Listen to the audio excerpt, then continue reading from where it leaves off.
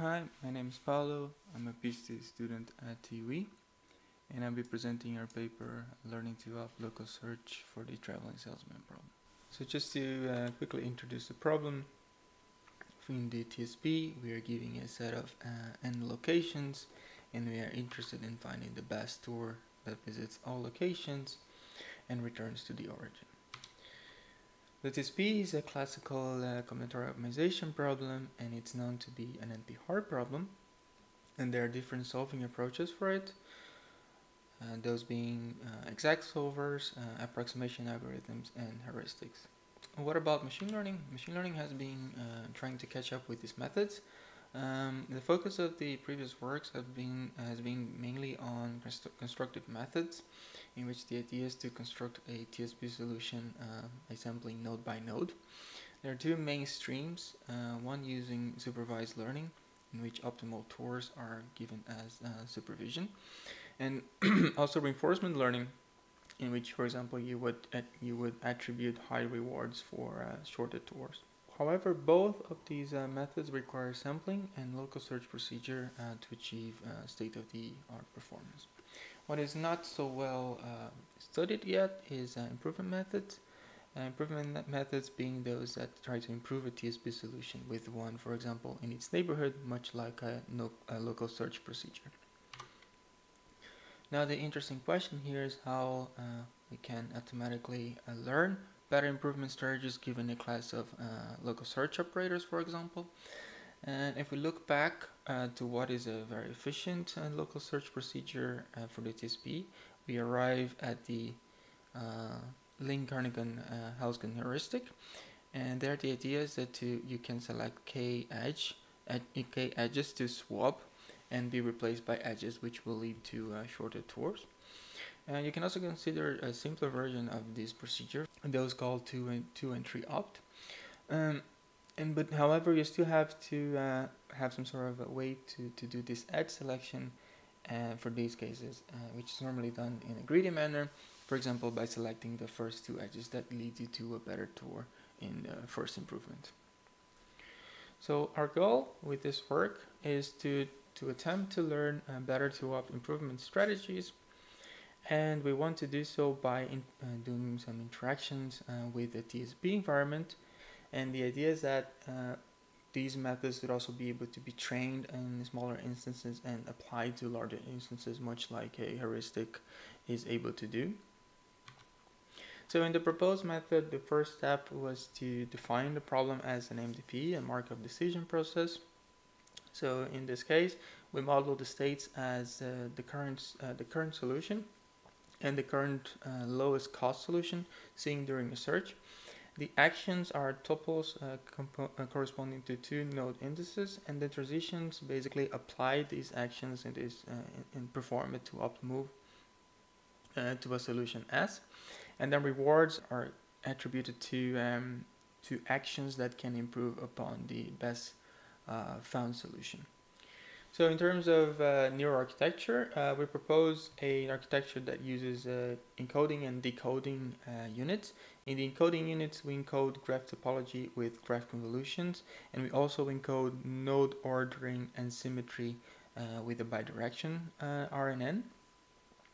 And for decoding the policy, we use both graph and tour representation as inputs, and we learn in a stochastic policy pi of theta, which uses the chain rule to factorize the probability of selecting the node instance for the 2-opt move, using these p of theta modules, each of them being a softmax over pointing attention vectors, and using the embedded node features. Whereas for the value approximation, we use the same encoding features, but here we learn these value function estimates for a given state. Now this is how the neural architecture looks like. Here we have the encoding units with the GCN and the RNN units, and here we have the policy decoder, for example, that will perform the attention operation over the RNN features, and the value decoder that will take both the graph and the tour ordering features to output value estimates. So how do we train this model? We use the policy gradient theorem to train it, in which the policies move towards regions where we expect or we want a higher advantage estimation, and the value network is trained to fit the Monte Carlo estimates of returns. In terms of results, we trained for TSP instances of 3 sizes, 20, 50, and 100 nodes. These nodes are drawn uniformly from the unit square. We initially train for 200 steps, but when we validate the policy for a longer period. And we measure performance by looking at the optimality gap, basically measuring how far we are from the optimal solution. In terms of performance on validation instances, we can see that for the 3 policies that we aim to learn, each of them being for one TSP of a given size, 20, 50, and 100, we're able to improve over time. And for the TSP with 20 nodes, we're able to find the optimal solution after sampling 1,000 steps or 1,000 solutions. When we compare our method to greedy two-odd policies, in this case the best improvement and the first improvement, we can see that we're able to find tour costs which are lower than what these greedy methods can find. Even when we use restarts, restarts being as soon as you find a local optimum, you restarts to search at a different solution, at a random solution.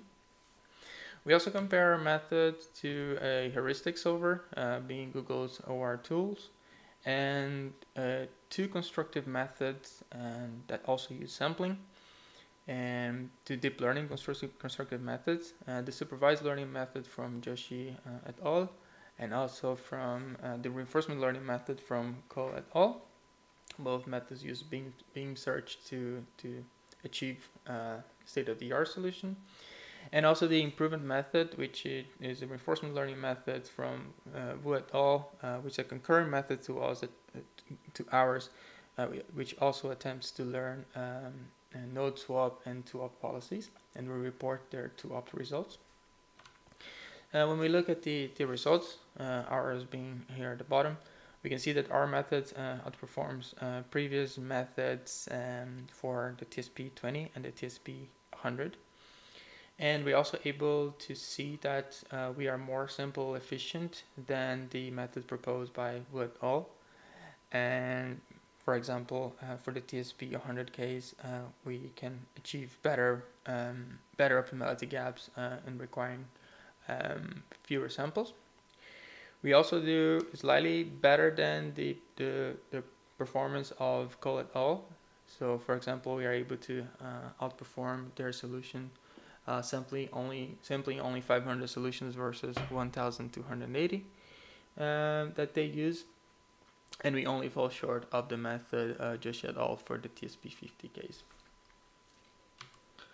Now, when we look at the generalization to large problem sizes, we experimented with learning on TSP with 50 nodes and then applying this policy to TSP with 100 nodes.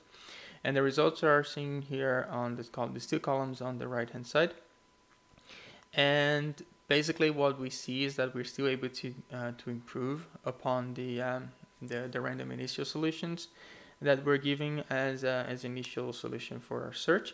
And these values are actually better than the previous deep learning methods as well, even though we only trained on 50 nodes.